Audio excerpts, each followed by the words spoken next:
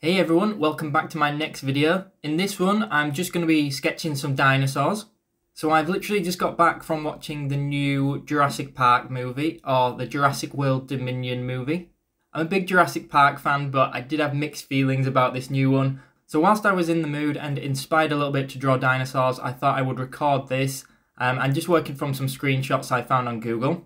Before we get any further, if you do like this video, please do consider subscribing to the channel. It really helps me out a lot. And of course, make sure you hit that thumbs up button and switch notifications on for future videos. As well as that, I will put links to my social media in the description box below, just in case you want to see these finished or check out any more of my sketches and doodles.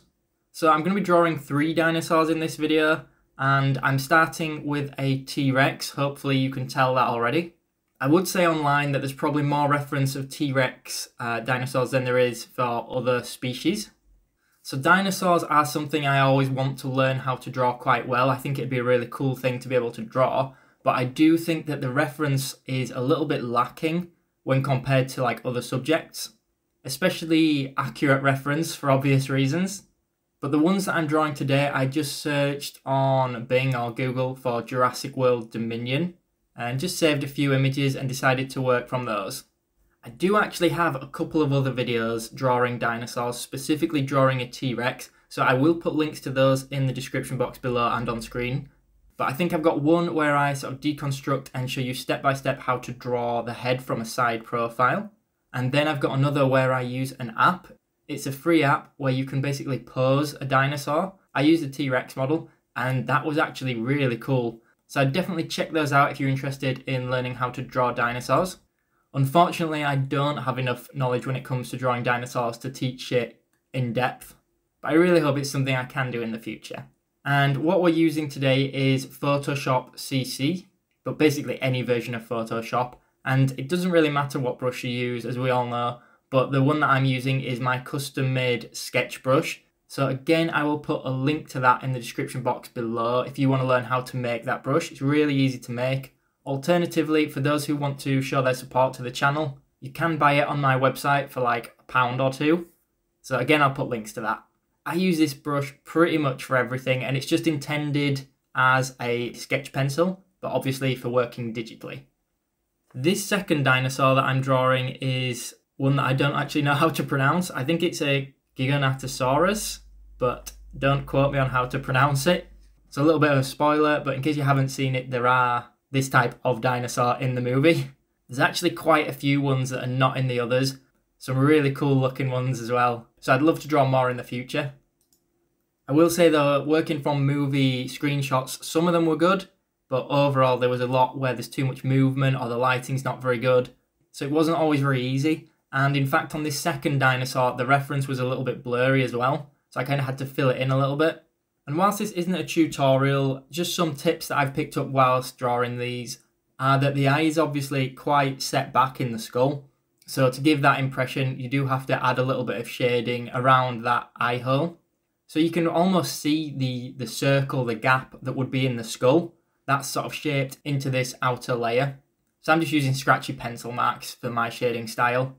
Some people prefer to block that in, but yeah, making that darker obviously gives an impression that it's set back a little bit more. Don't overdo it, but play around. With the teeth, you need to make sure they're a little bit random. I am working from reference as mentioned, but it's really easy to fall into the trap of making them a little bit too uniform, making them all in an order. And that's when it ends up looking a little bit silly, or maybe like something a kid would draw. That being said, I am by no means saying that I am the best at drawing dinosaurs, but I did think these turned out pretty cool overall. And this second dinosaur I thought was quite a cool design anyway that they used. I don't know how realistic it would have been to have all these spikes and things all over, I don't know. But it looked cool, so I kept them in there. Now, one of the more difficult things in my opinion, or pain in the butt things to draw on dinosaurs, are the scales. Assuming you're drawing a scaly dinosaur, I haven't given it a go drawing a feathered one yet, but that'd be pretty cool, but probably just as difficult. But yeah, they've got a lot of scales on them, these ones.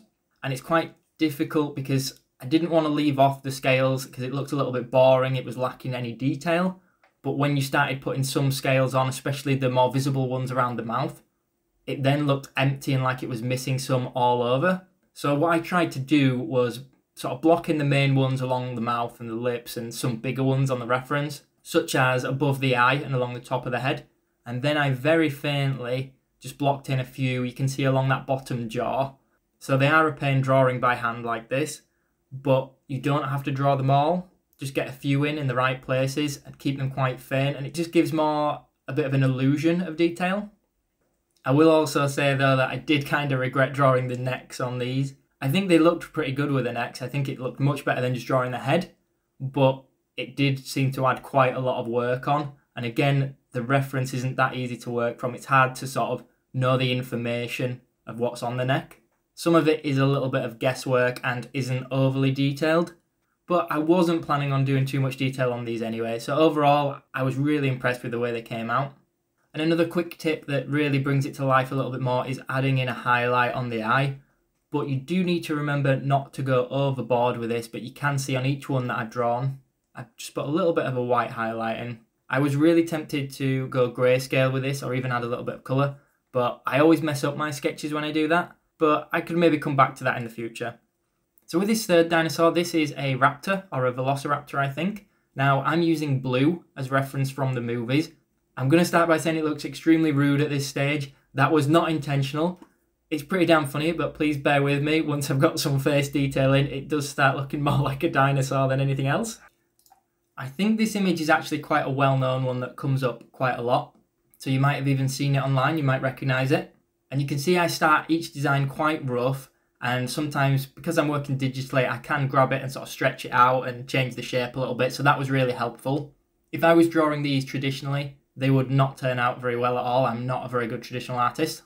And I'm working my way through, keeping it quite blocky to start, so I've got quite a lot of hard edges as well.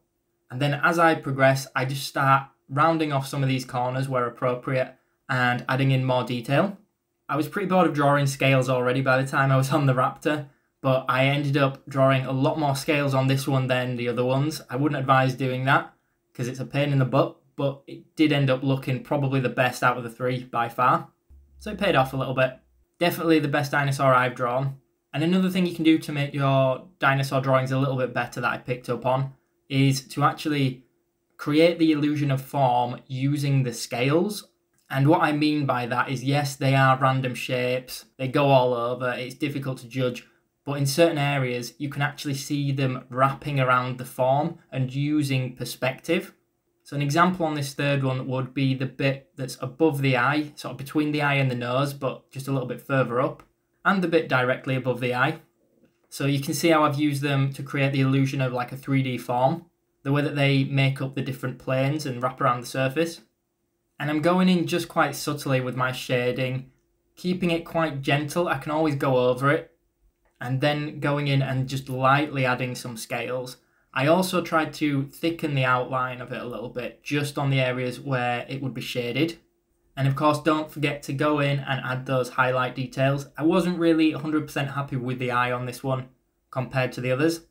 And last of all, I tried to add that little pattern on the back or on the neck. So for those of you that are familiar with the Jurassic World movies, you will have seen this on blue. Obviously, I'm doing this in black and white, so it's pretty difficult to know that though, and quite subtle. From memory, I think that first one, the T-Rex, took about half an hour, maybe a little bit over, and I think the second and third one took closer to an hour each. I think I neatened them up a touch off camera, but nothing drastic, just adjusting the proportions a little bit. But there they are, that's them all finished. So I really hope you guys enjoyed this video. I found these difficult, but I actually really enjoyed making them. Definitely leave me a comment below and let me know what you think, and if you want to see more videos, tutorials, tips, anything like that on drawing dinosaurs.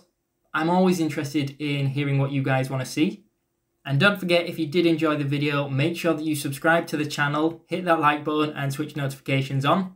And as mentioned, you can see these in more detail over on my social media pages. I might add colour to these in the future, so definitely check that out. But that's it guys, so thank you for watching.